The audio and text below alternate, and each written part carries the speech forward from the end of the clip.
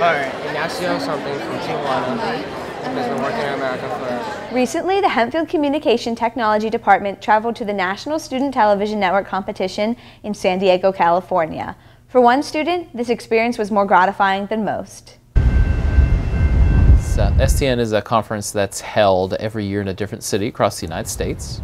And Hempfield fields a team of 8 to 16 students who compete in team activities as well as individual contests. I was in the broadcast news writing competition where we had 90 minutes to write a 90-second script.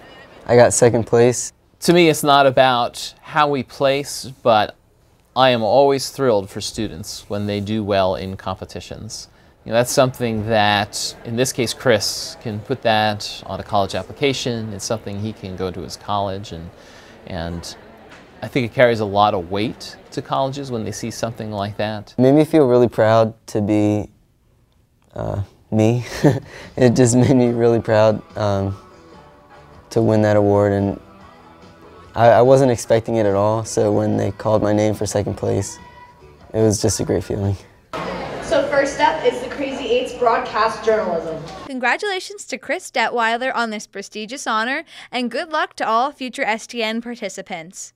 For Hempfield Happenings and WHHS, I'm Danielle Zulkosky.